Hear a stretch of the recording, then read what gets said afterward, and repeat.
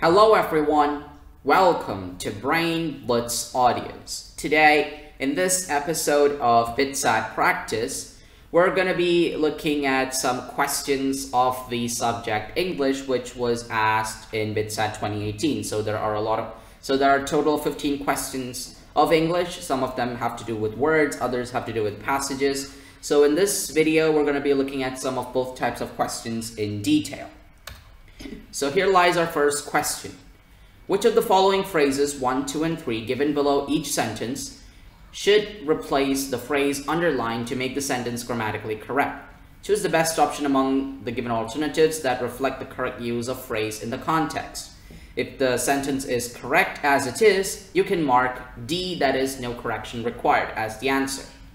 So the statement here is, by working part-time and looking after his old mother, he managed to get the best for both worlds. The best for both worlds is not the correct option. The correct option will be one of the three given, or it can be the same sentence. So the best at both worlds, the best of both worlds, the best on both worlds. So which of the given options is correct? Is only one correct? Is only two correct? Is only three correct? Or are no corrections required? So in this question, it's vital that we look at the prepositions. So the first is best for both worlds. So working part-time and looking after his old mother, he managed to get the best for both worlds. So here for means, for is the preposition that looks for the object. So that means his situation was best for his mother as well as the job. So while it was good for his mother, it might not be good for the job, who might have wanted to work full-time. So therefore he managed to get the best for both worlds is not correct. So we can eliminate option D, no correction required. So what about option 3? So what about option C? Only statement 3 is correct. So it says the best on both worlds. So the preposition on refers to something that is placed above something else, so like a table or a chair or a bed. So the best on both worlds would be also incorrect. So option C is incorrect. Now what about option A? Only statement 1 is correct. So statement 1, the best at both worlds. So at refers to preposition of place, so at the mall, at his house, etc. So therefore the best at both worlds is also incorrect. So therefore option A is incorrect. The right answer is option B, only 2 is correct. The actual phrase, the cliche that we're looking for is the best of both worlds. So by working part-time and looking after his old mother, he managed to get the best of both worlds. So that means he was able to work and earn money and also look after his old mother. So he managed to gain both positives from both sides. So therefore, best of both worlds. So therefore, option B is the correct option for this question asked in 2018. Now, next question. Choose the word opposite in meaning to the given word impede. So opposite in meaning means we have to find the antonym of the word impede. So the word impede means to block or to restrict someone or something from happening. So therefore option A, block, would be a synonym of the word impede. So option A is incorrect. Option D, freeze, can refer to freezing of water, so turning of water and turning water to solid at room temperatures. And also freeze can also refer to staying still due to any reason. So if you are afraid, you can say you are frozen with fear because you were staying still without doing anything because you were afraid. So option D again is incorrect because the definition here is not opposite in meaning to the word impede, which means to block or resist someone. Now, what about option B? Delay. So delay means getting late. So making something happen later than usual. So for example, you usually reach the office at 8, but then you reach today at 8:30, then you would say I got delayed by half an hour. So therefore, the word delay refers to any unprecedented, lateness that the person experiences because of some unforeseen circumstances. So therefore, option B is incorrect.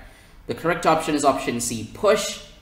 Push refers to the force that moves someone or something, and it can also mean, inspire to go ahead. So like if you are inspiring someone to play a certain game, for example, so you push the guy to move towards that game. So the word push is the closest among the four options, which to be opposite in meaning to the word impede. That means to block or resist someone. So you can impede someone from doing something bad, and you can push someone to do something good. So therefore, the words push and impede are opposite in meaning. So therefore, option C is the correct option. Now, let's look at the final question of this episode. We have a big passage and we need to answer the questions given below it. The likelihood of at least 60,000 deaths being caused annually in India by fine particulate matter pollution in the air is cause for worry, even if the data released by the World Health Organization are only a modeled estimate.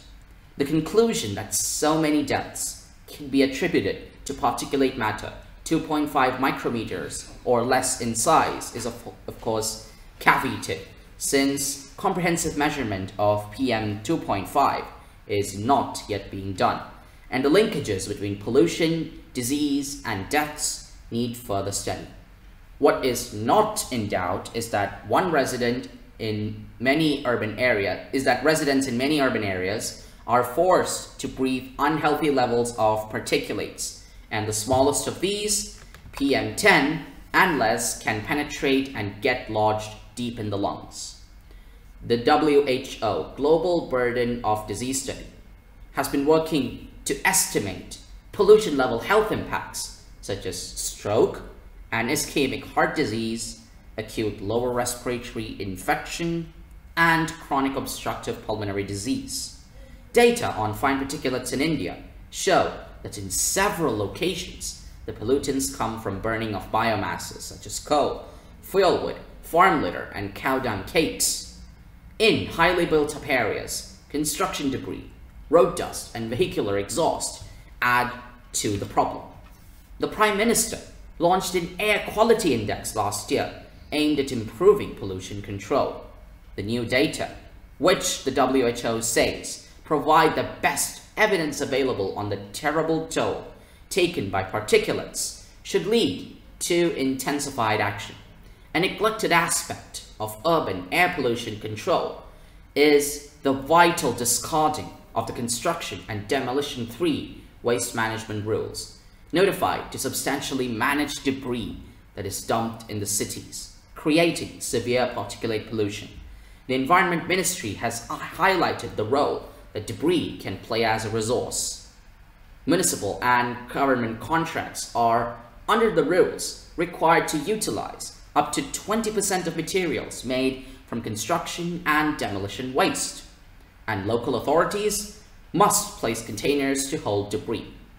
This is dumped in the cities, creating severe particulate pollution. Measures must be implemented without delay, providing cleaner fuels and scientifically designed cookstuffs to those who have no option but to burn biomasses would have a big impact on reducing particulate matter in the northern and eastern states, which are the worst hit during winter, when biomass is also used for heating. Greening the cities could be made a mission, involving civil society, with a focus on landscaping open spaces and paving all public areas to reduce dust. Greening the cities could be made a mission. These measures can result in lower PM10 and PM2.5 levels.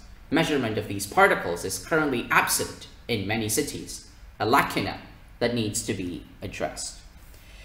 So now you have heard the passage. The question here is, which of the following is or are not true in the context of the passage? So we have 4 statements here. Eastern and southern states are worst hit in the winter by burning of biomasses. The smallest particulate matter, PM2.5, penetrates and gets lodged in the lungs. Data on fine particulates in India show that in several locations the pollutants come from smoke emitted by vehicles. None of this is true. Which of the following is correct? So, which of the following options is correct? Now, let's look at the first statement. Eastern and southern states are worst hit in winter by burning of biomasses. So, it says eastern and southern states. Let's look at the passage. So, the passage here is, let's see, where is it? Yeah. So providing cleaner fuels and scientifically designed cookstuffs to those who have no option but to burn biomass would have a big impact on reducing particulate matter in the northern and eastern states, which are the worst hit during winter, when biomass is also used for heating. So as you can see in the passage, it is northern and eastern states, while here in option A, it says eastern and southern states, so option A is definitely incorrect. So what about option B? The smallest particulate matter, PM2.5, penetrates and gets lodged in the lungs. Now let's look at the passage. So as you can see in this sentence, what is not in doubt is that residents in many urban areas are forced to breathe unhealthy levels of particulates, and the smallest of these, PM10 and less, can penetrate and get lodged deep in the lungs. So the smallest of the particles, the particulate matter, is referred to as PM10 in the measurement, but over here in the question, it's given PM2.5. So option B is incorrect. And if you also see in the passage above, in the sentence above, it says, the conclusion that so many deaths could be attributed to particulate matter 2.5 micrometers or less is of course caveated, which means it's not true because comprehensive measurement of 2.5 is not yet being done. So option B is incorrect. So we have C and D. Which of these is correct? Data on fine particulates in India show that in several locations the pollutants come from smoke emitted by vehicles. So we need to prove whether the statement is correct or not. So let's go back to the passage. So in this passage, it says the whole data on fine particulates in India show that in several locations the pollutants come from burning of biomass such as coal, fuel wood, farm litter, cow dung cakes, etc. In highly built up areas, the vehicular exhaust comes into the picture, but in several locations in this statement, the correct answer would be burning of biomass. So therefore, in this statement, it says smoke emitted by vehicles, so option C is incorrect. So as you can see, the first 3 statements are incorrect, and so you can safely click option D. None of these is true. So that concludes this episode of BITSAT Practice. We hope you found this episode useful. For more of our videos regarding BITSAT, you can always hit the link in the description down below. To learn more about our channel, you can always subscribe to our channel, which is Brain Blitz Audios. So until the next webisode, take care, stay safe, bye-bye for now.